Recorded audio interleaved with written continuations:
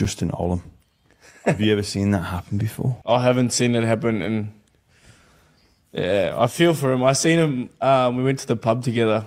Me, Nico, caught up with a few of the other Melbourne boys, and I seen him, and I said, I was getting cheeky to him about it, and his face kind of switched, and I was like, ooh.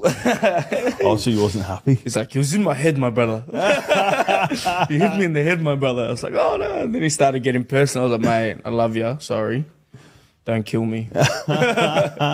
He wasn't running slow either, was he? Geez, Manly's feeling the energy stuff. Oh! Olam gets a taste of his own medicine!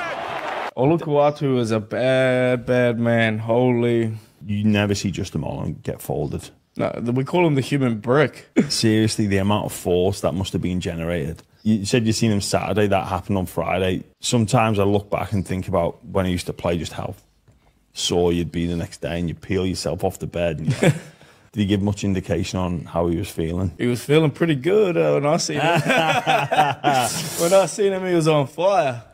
But, nah, yeah, he definitely...